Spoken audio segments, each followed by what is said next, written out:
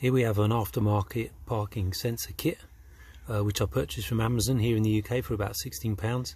And in this video we're going to attempt to install this on a Mk1 Honda Jazz 2003 model. As you can see here, you get the 4 parking sensors. You can buy these in various colours, and then you get the sort of power lead, the main module, the buzzer and a drill bit. I think this is a fairly generic kit, but the one that's purchased here was by a company called CISBO. So yeah, let's get cracking. So first thing you're going to want to do is stick some masking tape on your bumper in order to mark out where you're going to drill the holes. It's always best, I think, is to work off the centre of the vehicle and work outwards.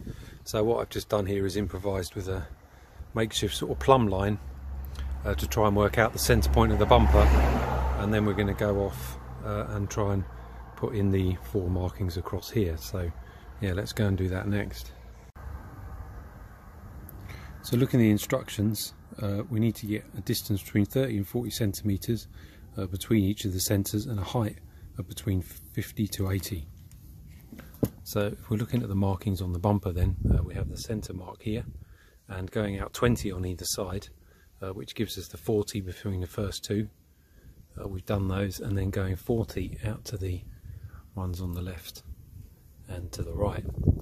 In terms of the height, they're all coming in, if you measure them each individually, they're all coming in around 51 centimetres, so that looks like it's well within the recommended height as well.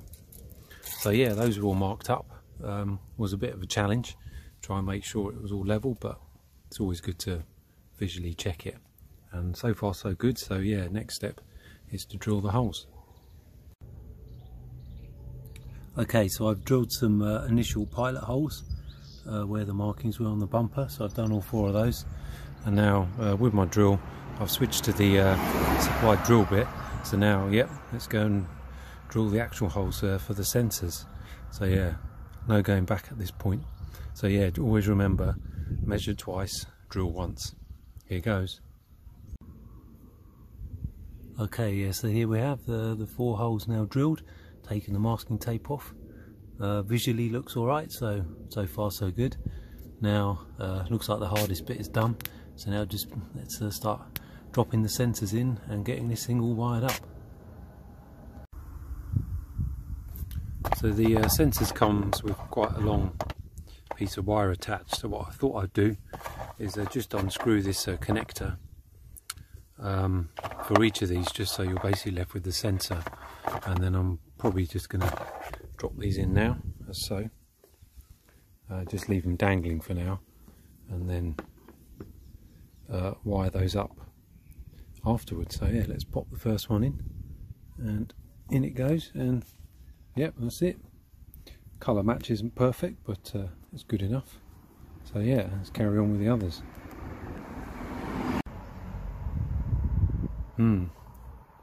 So in the end, it actually was probably going to be easy if I took the bumper off, which actually wasn't that difficult.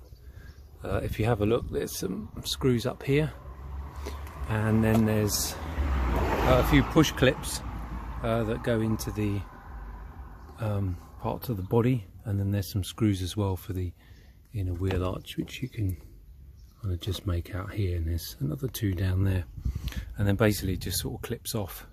But this now obviously gives me complete access to all of the cables, and then also try and see how I can go into the body. So I can already see that there's a few potential entry points here. We need to make sure that we're connecting it to the rear light, and there's only one on this vehicle on the right hand side, so I'm going to look to see whether we can go in either here or over here. But yeah, another thing's worth pointing out is that these things do actually have a top and a bottom. If you look at the back, they do have an up arrow, so make sure when you're installing these that the up arrow is, well, facing up. So yeah, I'm going to start trying to find a way into the car now where we can run the cabling. Hopefully we can maybe use something like that and see if we can punch a hole through it and get all the wires to run through. So yeah, see you in a bit. So I think we're pretty much ready to get the bumper back on. So if you can see here, I've connected all of the wires, just as you can see there, cable tied them all together, going round here, up to the right side where the reverse light is, and basically made a hole here in the side where there was a convenient little plug. Put all the cables through, and went with a slightly higher one as you can get access to it. You can see I pulled all the cables now in, so yeah, I can get the bumper back on, and yeah, hopefully start working on the interior of it, and then should be pretty much done. So yeah, let's move on to that. So here's the power connector connected. So this is basically the connector that goes into the reversing light inside the cluster. And so basically this just gets activated when you put the car in reverse, and we've got the negative on the black wire here, and this green wire is the positive. So yeah, that's the power connected. So next thing to do is to test the module. Here are all the wires, by the way, that were pulled through from the side of the car. So yeah, we're going to plug this into the module now and give it a go.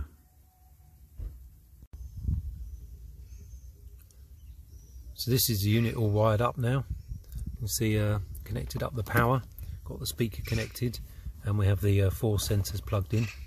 Note that the wires and the connectors have got lettering on them, so just make sure you plug the corresponding cables into the right sockets. And there's also a sensitivity switch which is set on 2 at the moment, which according to this is for 40 to 60 centimeters height. The sensors on here are around 51, so that's pretty much bang on the middle. And in terms of the lettering, you can see on the instructions that it's A, B, C and D, and I just made sure that when I connected up the wires to the sensors that they were lettered correctly according to this. So A on the left, looking at the back of the vehicle, to D on this side. And yeah, that's it really.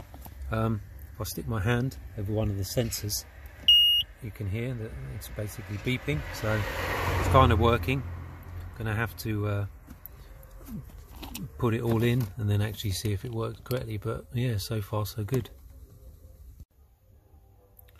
So that's the unit now fitted. You can see there it's concealed in the back, all kind of plugged in. So that's all wired up and good to go. So just need to put the cover back on and then just work out where to put the speaker. So not quite sure where to stick it, but probably somewhere here in the boot. But yeah, that's it. So yeah, not too bad in the end. So yeah, thanks for watching and see you next time.